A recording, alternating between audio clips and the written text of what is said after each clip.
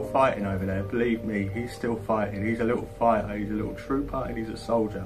He will fight, he'd fight to the very end, and he's still fighting, but we're not allowed to fight for him anymore.